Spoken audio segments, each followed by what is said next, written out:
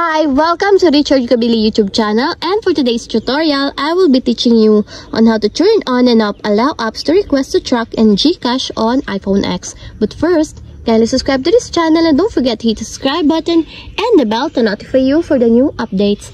And let's start. Using your iPhone X, from your home screen first, go to Settings. Then in the settings, scroll down and click the Screen Time. Then in the screen time, scroll down again and click the content and privacy restrictions. Then after that, in the content and privacy restrictions, scroll down and go to privacy sections. Then click the allow apps to request to track.